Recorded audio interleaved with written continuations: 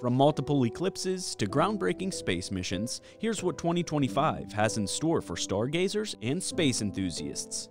First, on February 28th, a rare planetary alignment, also called a planetary parade, will grace Earth's skies. 7 planets will line up, with Mars, Jupiter, Mercury, and Saturn visible to the naked eye.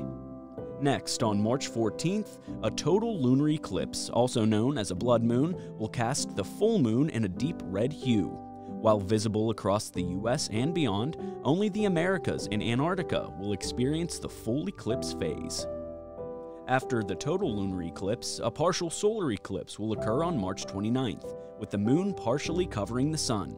The best views will be in parts of Canada, where up to 93% of the sun will be obscured.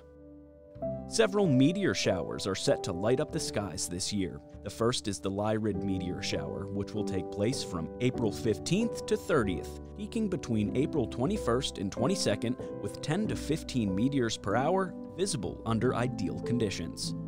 This year brings several supermoons, including 3 consecutive ones starting in October. The closest supermoon of the year will shine on November 5th, appearing almost 222,000 miles from Earth. With dazzling celestial events filling the sky throughout the year, 2025 is set to be an unforgettable journey through the cosmos. So mark your calendars and keep your eyes on the stars.